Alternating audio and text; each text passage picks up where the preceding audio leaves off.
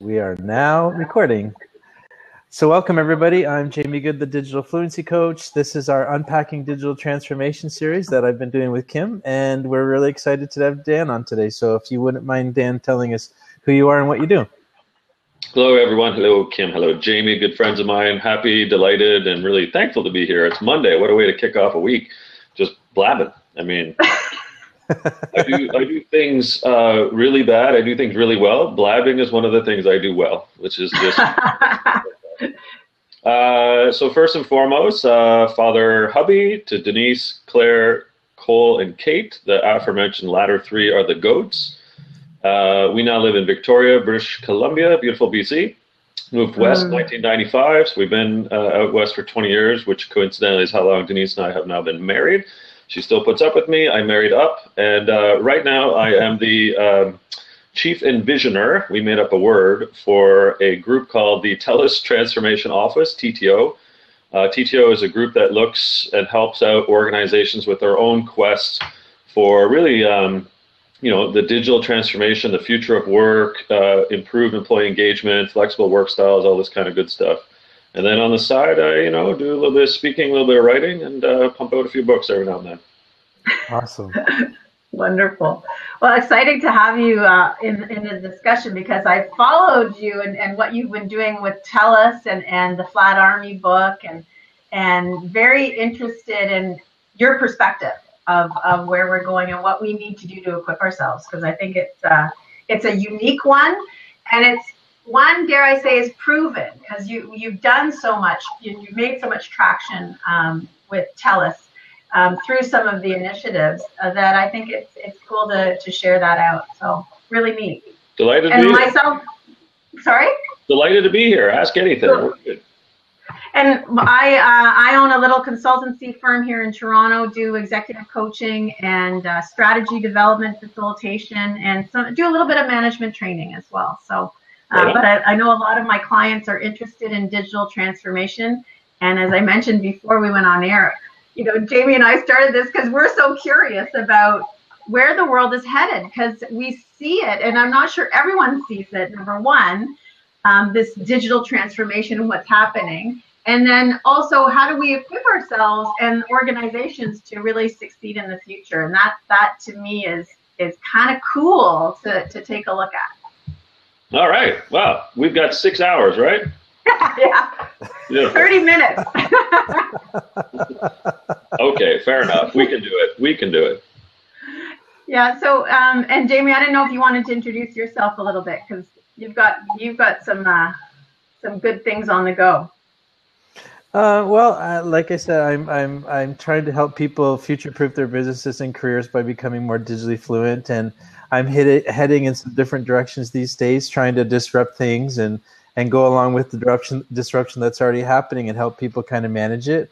I like to kind of poke people and kind of give them a kick in the butt every so often, so I make T-shirts like this. You and Luis Suarez, my buddy, are two peas in a pod. Oh, totally.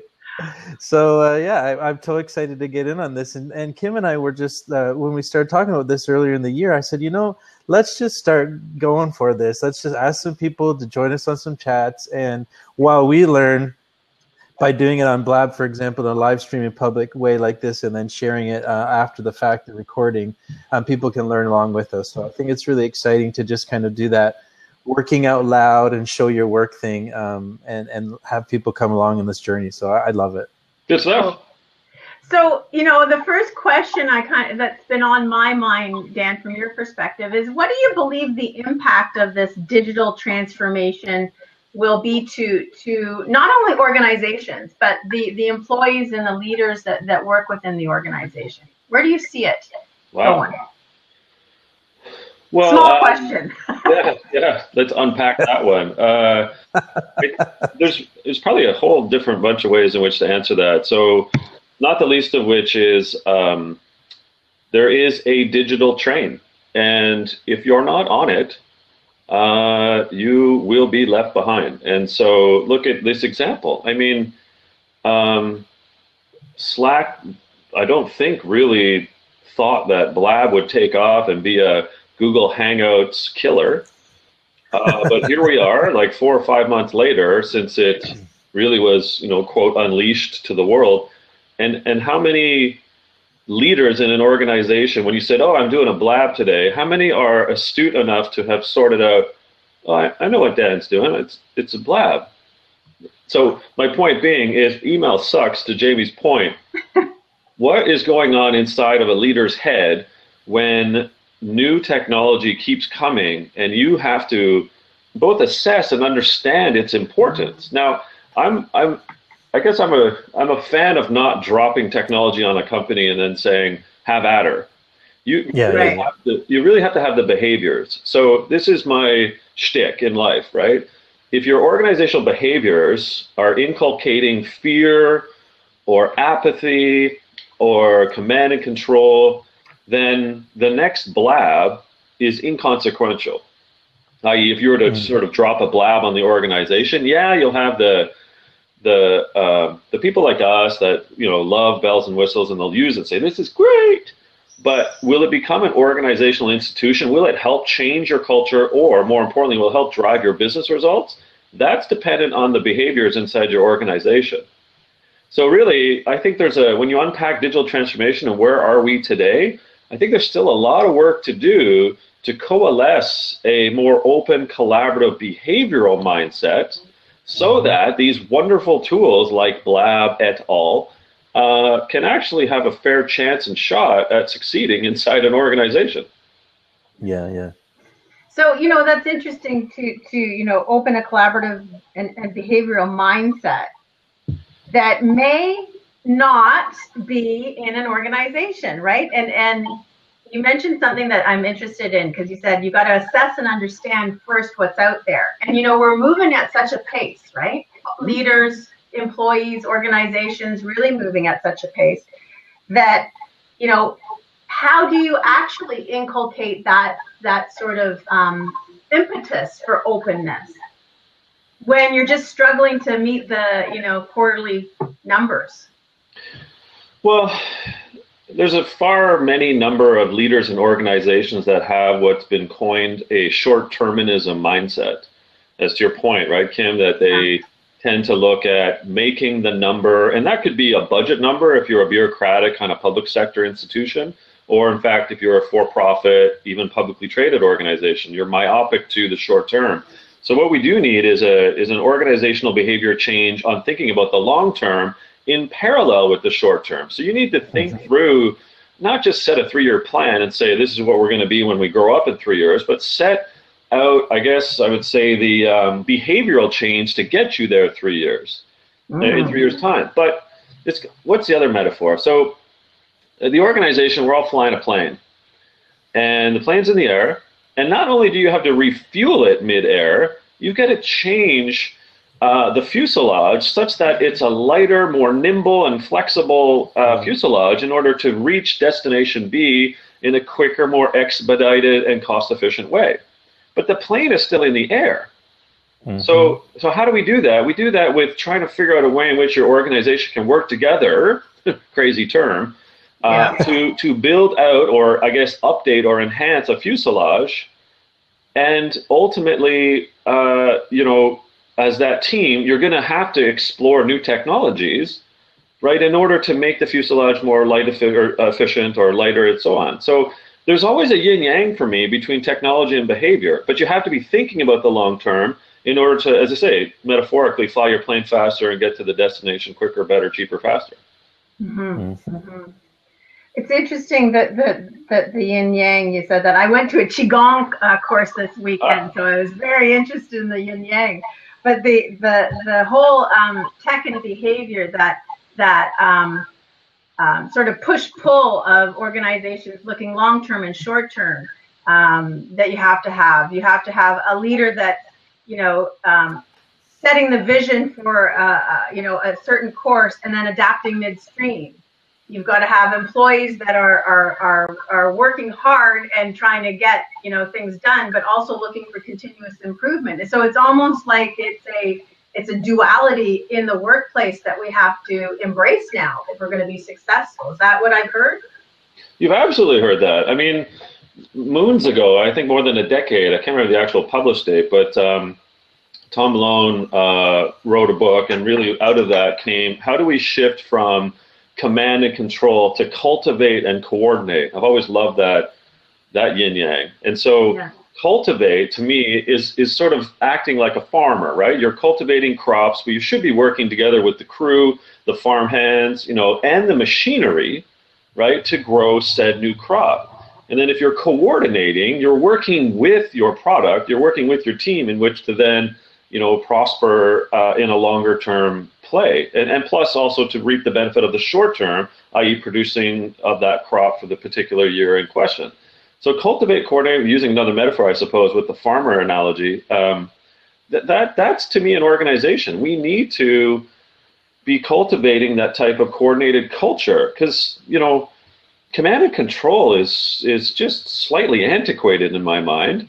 And some organizations, some high-tech firms, when they're out there selling their product to an organization, and then 6, 12, 18 months later, it becomes shelfware or what are called ghost towns, particularly some of the collaboration platforms.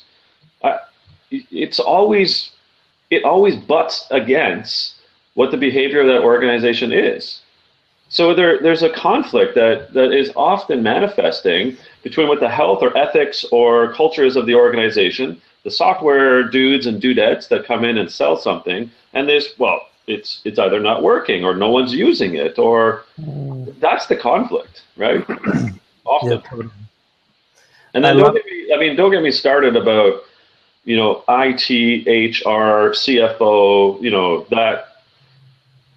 that triple bottom line there, if you will, right? So when you have HR, CFO, and CIO, and they're the way in which that they see their world and their lens, it's important, but it's really important for those three to come together because you've got the investments that are required, you've got the technology that's required, obviously, and then you've got the behavioral hiring, promoting, succession planning, performance evaluation, if you will, incentivizing, it's all related. So the sort of three legs to the stool, if you're going to unpack, digital transformation, it's not just CIO's responsibility. It's not just the HR or chief learning officer or that role. It's not just the CFO and saying, here's how much money you're allotted this year, go for it. I think you need some really good alignment between those three. Yeah, for sure. I love that ghost town expression because I find when I push ahead with trying to talk about the tech and some of the things that are out there and available to people, I haven't heard the term that way, but it makes a lot of sense. It's the ghost town. You get Yammer in there, and everybody's going to use Yammer, and we're all going to be so cool, and then nothing happens. Yeah, it's I call it the crickets effect. Right? Totally. That happened to me in a job that I was in where I wanted to jump into Yammer, and for the first week I was like messaging, I was adding stuff, and after a week I'm not getting anything back. I'm like, well, I guess I don't need to use this anymore. Yeah, and then this is what you hear, and the organization or this team goes to the next shiny object, right? And then again, you think about the technology adoption curve. There are always going to be people, and I confess to being one of them, that will try technology just because. I mean, I grew up with the Atari 2600, and I thought E.T. was a good game, right? I'm one of those guys. Like, clearly I'm 44, right? But that doesn't mean that I'm going to drop E.T., the extraterrestrial, the Atari 2600 game on an organization thinking this is the be-all, end-all. You need to have that behavior piece too. Yeah, for sure. Yeah, and that's the thing that I don't hear as much is where you're saying that the two need to kind of come together, where it's not just, oh, look at all these great tools, but the culture needs to be there to want to use those tools. Yeah, absolutely. Yeah. Well, and I think you underpin for me that's new. The behaviors really have to be considered that you want to. So it's almost a deliberate behavior that you need to cultivate, as opposed to just let it happen through competencies or development or what have you. There's almost a deliberacy of this is how I need people to behave. And therefore, I've got to support the organization has to support the fruition of that. So here's a line. I don't know if it would fit in a tweet, but leaving your culture to chance, happenstance, or serendipity is a recipe for disaster. Yeah, it's true. Did you just make that up? Yeah. That's awesome. It's a disaster. So why? I agree with you, but why do you think it? And what's the impact of that if you do leave it to chance? Well, if you leave your culture to chance, happenstance, or serendipity, at the end of the day, what you're doing is you're leaving to chance your success, your growth, and perhaps your survival. Yep. I mean, we need look no further if you're a Canadian to Nortel. Yep. Here's an organization that had for years a very thriving, open, engaging culture. It was magnificent. But then the hierarchy, the command and control, the myopia, we're better than anyone else, started to sink in, particularly at the senior level. And there's a wonderful case study written at University of Ottawa with the Telfer Business School that goes into this in deep insight about how power and how ignorance really created what happened to be the demise of Nortel. So to answer your question, yeah, you could be a Nortel on top of the world at, whatever it was, 50% share of the TSX and every media and stock analyst darling you could think of. And now they're fighting over $9 billion in assets to give out to, the 6,000 creditors that are still due money. That's what can happen. Yeah, that's true. And we talked a little bit about that triumvirate of HR, IT, and finance, but I want to dive into HR because Jamie and I are both from a learning and development background, right? But what do you feel that side of the house really needs to reinforce now or do differently in order to thrive in digital disruption, other than focusing on behaviors and the right behaviors to adapt? What else do you feel? So I've said this publicly before, so I'll say it again. It was at a conference a couple of years ago. I was speaking to folks in the learning profession, and I said, here's the one thing that I hope that you take away from this short kind of 20-minute talk.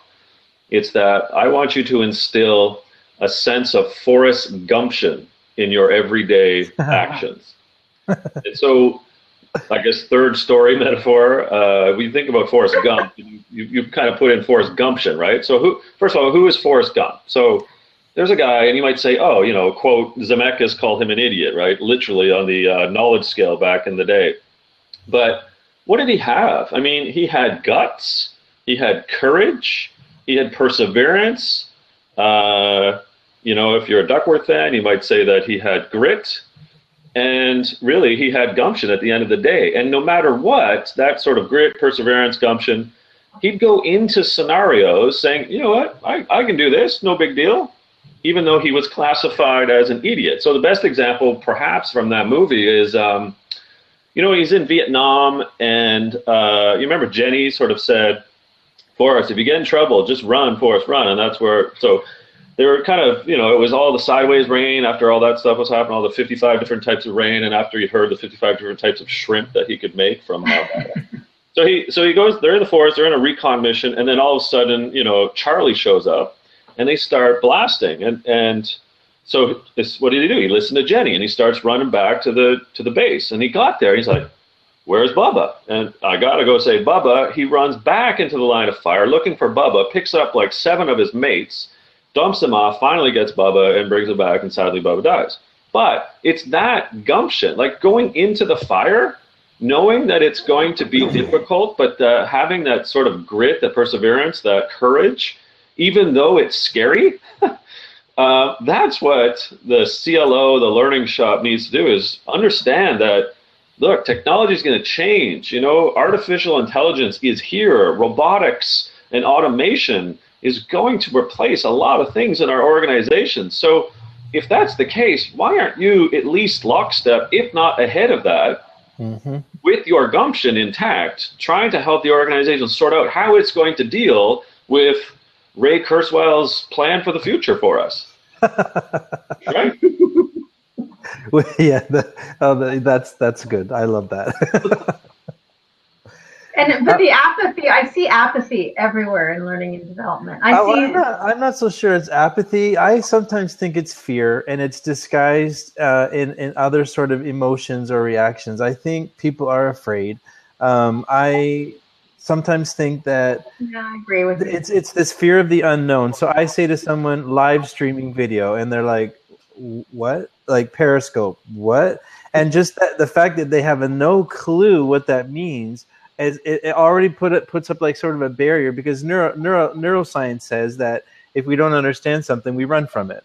Right? It's that fight or flight response that has been built into us, that if there's not clarity and we can't understand, then we immediately think threat. And so I think that's one of the problems we have with the tech. And L&D, for some reason, has this in like spades, where people they have this fear of the new. And when I first started about using Twitter as a training tool, people freaked out. Like I remember that, like going to some learning events where people were just like, Twitter, like what? Their phones in their hand during my session. What are you talking about? And there was just all this crazy reaction, as opposed to what you're saying, where it's just like, oh, that sounds interesting. I'm just going to jump in there and do that. Yeah, and I don't disagree actually with Kim. I think there is some apathy, and I'm not going to go into percentages. At least that would be throwing almost everybody under the bus. So let's not do that. But there is some apathy. But I think it is, agreed, Jamie. There is fear of the unknown.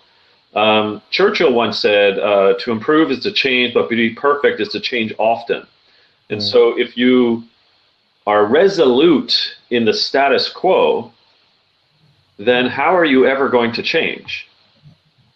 And let's be clear, the world is changing, in every way imaginable. So for L&D, I mean, when I was in L&D, I actually changed the name from L&D to L&C at TELUS.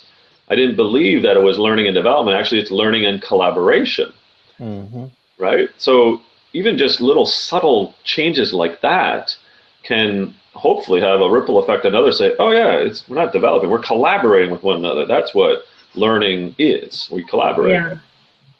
And that's the new definition, I think, of learning for the future. It is all about collaborating in different ways, in different mediums, in different capacities to get the learning that we need just in time to help us navigate the future. I really do believe it. I've been saying forever that if learning isn't one of your top three, if you will, behaviors in the organization, and however you redefine the definition of learning, at least in my world, the way that I believe it's not doing away with formal, it's augmenting with informal and social.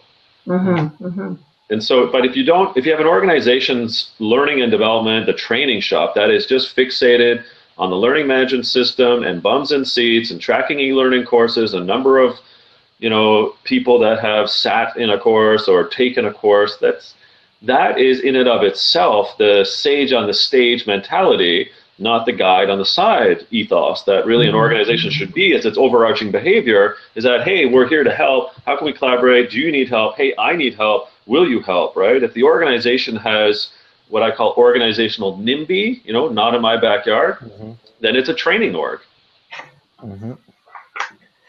I haven't heard NIMBY before. I like it. It always reminds me of the Chalk Circle song, that band from the 80s. But I want to, with Flat Army and the work you did there, and sort of sharing your perspective on organizations and what they need to do to be that collaborative and that successful and in the future. I know you've got a new perspective coming out, more of on meaning in individual perspective on your career and your leadership. And I know it's not out yet, but I'm sure there's some things forming and getting baked there. But what role does meaning have in the careers of the future and leadership for the future, in your perspective? Well, as I've found, I think meaning means everything. And that sounds shrill and frivolous even. But if I sort of back it up, Flat Army was a culture-changing playbook book, and it suggested that if you have these types of leadership behaviors, organizationally, not just individually, but if your organization has these set of leadership behaviors, if your organization believes and can instill the pervasive learning, i.e. formal, informal, social, if you can use collaborative technologies as a way in which to manifest the open behaviors and the leadership and learning models I suggest, then you have a flat army. And it wasn't an oxymoron per se. Army comes from the word armada, which means flotilla, which means there's still a hierarchy, there's still a captain, there's still a crew, but it's a more benevolent hierarchy, and it's sort of moving together from point A to point B. So that's flat army. But what I discovered was that, you know what, it actually starts with you as an individual. Mm-hmm. And so I guess if you were to read the two books, you'd read The Purpose Effect first, and then you'd read Flat Army, because The Purpose Effect is about, if you think of a Venn diagram, there's three pieces. At the top of it is personal purpose. So am I constantly developing myself? That's my what. Have I defined who I am in life? So that's I call it a declaration statement, right? And then third, you decide how to show up every day. That's a decision point. So what am I about? How am I going to operate every day? And who am I, essentially? So that's the personal purpose. But we all got to make some money.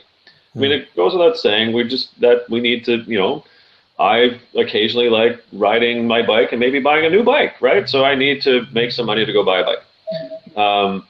Okay, if such is the case, then down at the bottom of the Venn is organizational and role. So let's look at organizational for a second. So what's the purpose of an org? In the for-profit world, is it just for profit or for shareholder return? Is it not to potentially do good deeds, which is what I call it? So how do you deliver value? How are you ethical? You think about Volkswagen and what sort of happened in that part of the world. Is that ethical? How do you think those employees feel? There's tens of thousands of them. Think they feel good about their unethical organization right now? And so on. So that's the organizational piece. If your personal purpose is in alignment with your organization's purpose, then ideally you have role purpose. Mm-hmm. And thus you have what I call the purpose mindset. But if there's something in arrears between that sort of combination, you can have one of two other mindsets. And this is where I was interested to hear your thoughts, actually. So you can have a job mindset.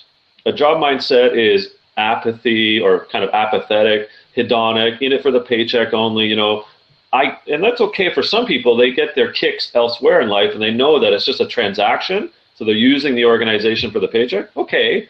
But I don't think that's healthy for society or everybody. For a few, sure. So there's that problem, right? And then the second one is the career mindset people. Not in the traditional sense of career, but I call them the bullies. So the ones that are kicking you out of the way because they're climbing the ladder and they don't really give a rat's ass about you and your self and your team or whatever. They're just there to make it, there's no I in team people, right? They put I in there. It's them. And so if you have a whole bunch of people with a job mindset because the organization's not fulfilling it, you have people who are in a career mindset because the organization's culture is one of power, control, climb the ladder, then this whole thing falls apart. But if you've defined yourself, you've decided who you are, and you're continuously developing your skills, your who am I, this is my purpose. Mm-hmm, then you find the organization, or in fact create an organization, or work for yourself such that you're in charge of your own organizational good deeds, you will have a purpose mindset. So I found through the research, the stories, interviews, that this purpose effect is really important. If you can have more people with it, then a flat army, it turns out, is easier. Mm-hmm. And you probably get more from those people and the cascading momentum caused from them, because you see it. And I am so going back. I'll have to phone my old coach, Bob Rusby, who said, Kim, are you living on purpose? And it was a challenge, 15, 16 years ago.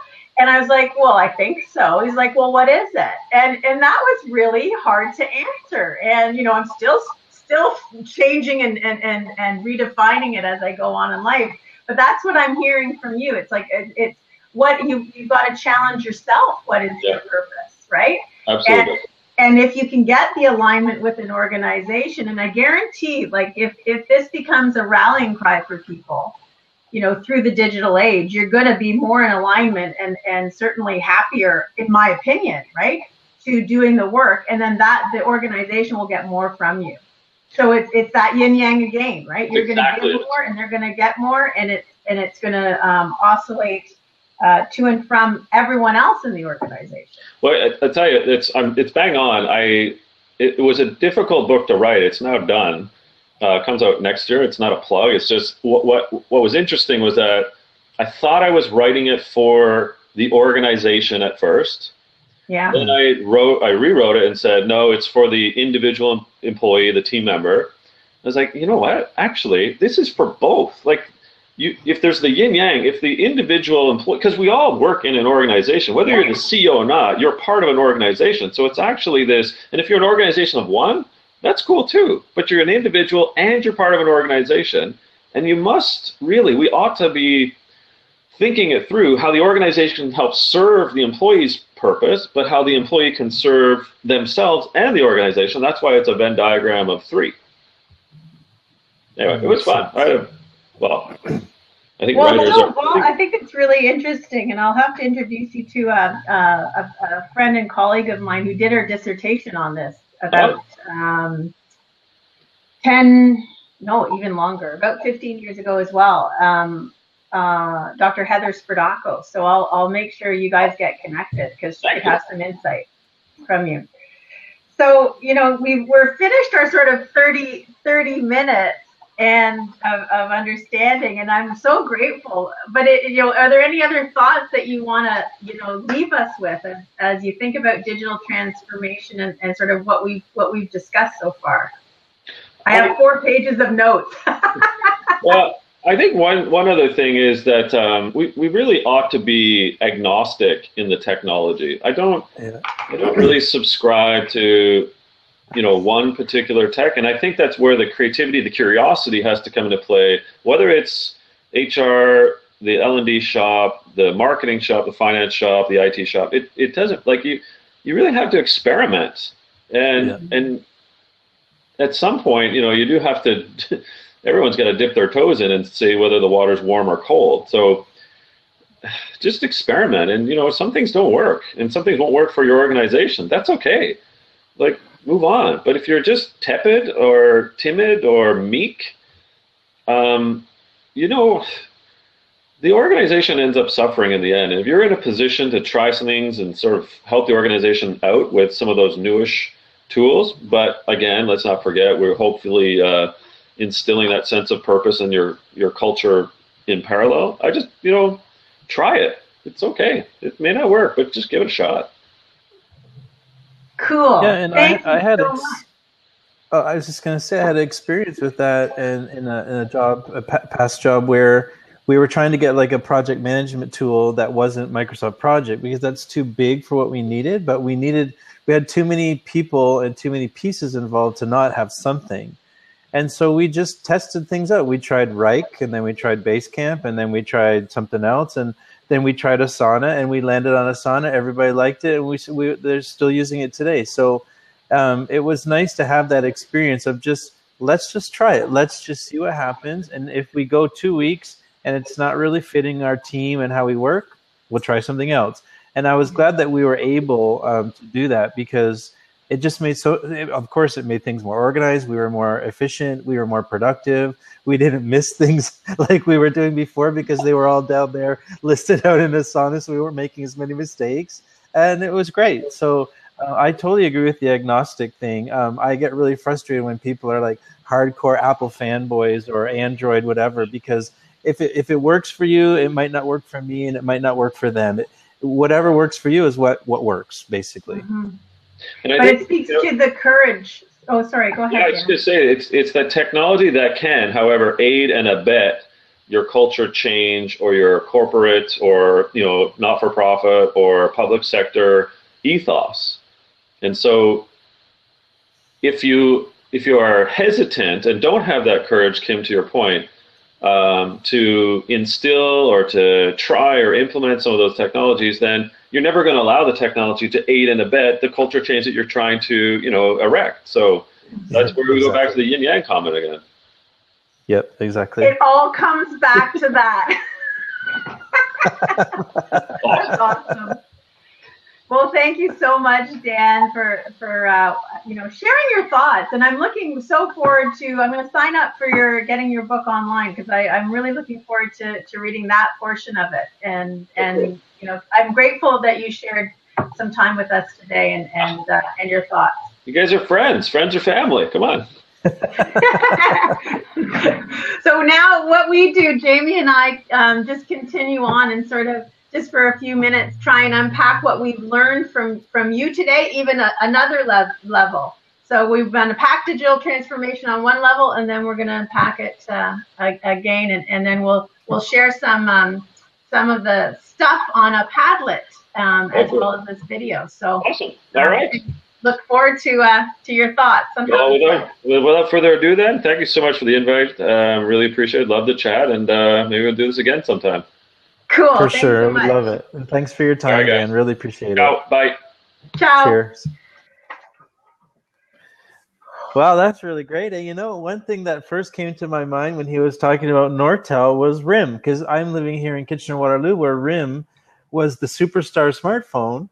Right. And that was really struggling. And Priv, their latest model, is kind of like, if this doesn't work, we're done. And what is so interesting is that it took me back to our conversation with Dave Gray too, because I've been thinking about this hiring disruptors and having a startup within your company. And now it's so interesting, and it's something I'd like to explore further, that all around KW now, there's all these little startups, and there's these app companies, and there's all this stuff going on. These are all previous RIM. They're all previous BlackBerry workers. And it just, if the kind of insight that Dave has was to take all of these talented people that were already inside the company and have them build startups within BlackBerry, I bet you BlackBerry would be a completely different thing today, and probably still top of the pile. That's interesting. And then layer on, Jamie, what Dan was saying about, living on purpose. We got to interview some of these guys doing it, because I bet you there's a correlation there, that those folks that used to work with RIM and have this sort of mentality to go in and be curious and try new things, and are doing these startups, and I wonder if their alignment, their on purpose, is aligned to the organization, and that's why we're seeing some of this bubbling up in the Kitchener-Waterloo area. Yeah, it's very good point, and something I think we should totally explore. And I'm going to I know some people right now that I can contact, so I will do that for sure. The one thing that I really liked about what he said was long-term in parallel with short-term. Yeah. And I think that is something that I try to do myself, and I was trying to push in the last few jobs that I've had, where I kept looking out a year or two and thinking, this might fall apart in about 6 months. We maybe want to rethink that. And I got frustrated when people get so busy with the today that they don't think about the tomorrow, the next week, 2 weeks down the road. But I understand how difficult it can be. And this is one of the funny things, and where it's so funny that the yin and yang comes in again, because what I find is helpful in being able to help you get the stuff done that you need to get done today, while also thinking about how that's going to impact 4 months down the road, is the digital tools, is what he is saying, where you are agnostic in your tech and you just choose a few tools, you try them out, you see how they work, and they will help you, I believe, and this is why I push this so much with my digital fluency. I believe that when you find the right ones for you, it will free up your time enough to be able to think beyond just what's in front of your face today. Yeah, that short term and long term. Well, and it speaks to the other point that I thought was a really good reflection point for people and really organizations too. But he mentioned assess and understand, right? Assess where you are. and understand. I'm like, wow, okay, that's pretty cool, right? I mean, I think back to when, you started being my digital coach. I was like, I am so far behind on everything. I was assessing where I was and where I wanted to be, and understanding the gap more importantly before I took action. Even though I knew it was there, do you know what I mean? Like, so there's that element that maybe from living on purpose, we've got to assess and understand what the external context or the organization or what have you reflects the internal reality. Mm-hmm. And also, when he mentioned assess and understand, I wrote that down because I'm thinking a lot also with all of this tech, with all of this digital disruption, and we've talked about this before, of still being mindful and of stopping to reflect and of taking a few deep breaths here and there so that you're able to give your brain the space to actually figure out what's really going on and then make some good plans, as opposed to just tripping over the next thing and tripping over the next thing and hoping you'll get there eventually. Yeah, I think that's becoming a theme for me in terms of that mindfulness, right? That is really important that's really going back. It's like tether we keep coming back to in all of these conversations. So I find that interesting. Yeah, it's a fantastic, isn't it? The other thing that struck me, which is the blinding glimpse of the obvious, right? Having HR and IT and CFO work together. Well, there kind of has to be alignment there, right? I know. But that's what frustrates me, is that when you have that conversation and when you just say that, you're like, duh, of course. But then when you go and you sit with people who are these decision makers and have those initials behind their name, they're not seeing it that way. No. I mean, when we look at, like, 2016 is just around the corner, and like he said, Blab has come out, Slack, Yammer, all of this stuff, like Igloo. Oh my God, the amount of tech tools out there is just insane, and we still freaking work in silos. It just blows my mind. Yeah. But it's interesting to see, okay, so, a best practice for organizations, teams, maybe, and leaders, like, look short-term and long-term. Think about the behaviors, the technology, and the money you got to do what you need to get done. In working inculcated and weave together in a way, right? Before you go on and start doing anything. It's almost like thinking it through before you actually implement, and continuing to reflect on that and thinking it through as you implement. Yeah, totally. And it's interesting that you mentioned money, which didn't really come up in the conversation today, but it's really fantastic thing about all of this is that you can really try out a few things for free. Good point. So the example that I gave, where we worked through Reich and then Basecamp and then I forget what the third one was, and then landed on Asana. All of these were free for our team. And we did it like what I like to say all the time, baby steps. We try a little bit of this, a little bit of that, and go slow through it. Like, it's really difficult for someone like me, though, with my fast ADHD brain to be patient and wait for people to kind of do this. But you have to just do it slowly. Show people the advantages and the benefits. So once we stop making as many mistakes, and once we had less decision fatigue because the tool was just pointing out what needed to be done that day. Well, then everybody started to realize, oh yeah, this is good. Okay, now I'm understanding why we should be exploring these tools. But it took time. And I realized at the time, I just got to be patient and do the baby steps. It cannot be, you can't be going in there like kind of like a bull in a china shop and just going like, okay, we're going to do this like right now.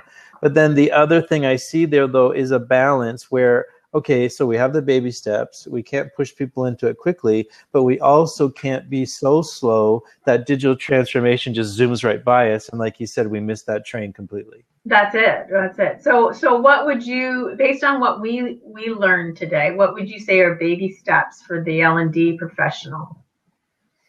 I believe the just jump in thing is what I say to people all the time. So what I say to people is maybe choose a tool. So you've heard about Twitter, you've never used it before, just sign up.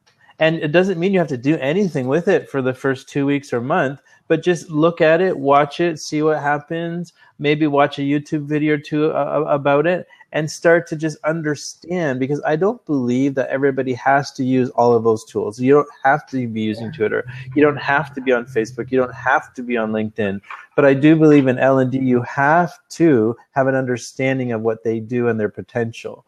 And it's not so the other thing I think in terms of baby step is like maybe I would say once a day, but some people are maybe not okay with the once a day thing, but once a week, learn a new like shortcut, learn a new like productivity tip.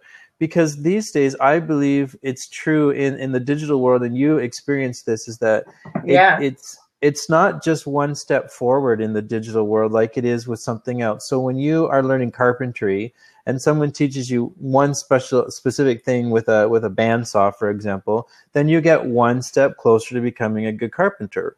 But in digital, when I teach you, for example, one shortcut of like Control Delete or Control Backspace or something like that, that I believe is equal to, that's on my business card. I believe that pushes you 5 steps ahead in digital instead of just that one step, because you can use that one skill you just learned in Word, in PowerPoint, in Asana, in Twitter, in Facebook, in LinkedIn, in everything. Yeah. And so that's why I tell people, just jump in, and as a baby step, just try one thing this week. And then next week, try one other thing. And like I recommended people, put it on a sticky note on the side of your monitor and try just that one new thing for a full week until it becomes habit. Because as Britt Andrietta says in her Neuroscience of Learning course on lynda.com, we're not really, and I agree with her, we're not learning designers, we're habit designers. We're basically teaching people how to change their habits. That's interesting. So then another insight that I received today then, based on that, is from a habit of learning and development professionals have to try and be this Forrest Gumption, right? Try and step outside of it a little bit. And the habits that we have around learning management systems and all of these, bums in seats, and go beyond to say, okay, what are the real behaviors? How are we pushing courage and vulnerability and mindfulness? How are we going to do that? And how can we do it in a quick and cheap and cheerful way that just starts the ball rolling, right? Like, my daughter in her school does mindful moments. And they come across the PA, and she's in high school, and they do 2 minutes of breathing. And I'm like, cool. That's really cool. And she goes, well, no one really does it until you get up into like grade 11, 12, when you start to get stressed out and you become. But they've built that habit over those 2 previous years to then really take advantage of it when they need to. So it's interesting. That's amazing. I love that. Yeah. So thank you, Jamie. This was yet again, some reinforcement here. And I'm seeing some of these themes regarding the mindfulness, as I mentioned, but really a different layer, and that organizational and interpersonal and personal relationship that's coming to play here that he really put together. Really neat. Yep. I love it. Thank you too. We'll talk soon. Thanks everybody who joined in today too. Yeah, thanks everyone. Take care. Okay, until next time. See ya. Bye.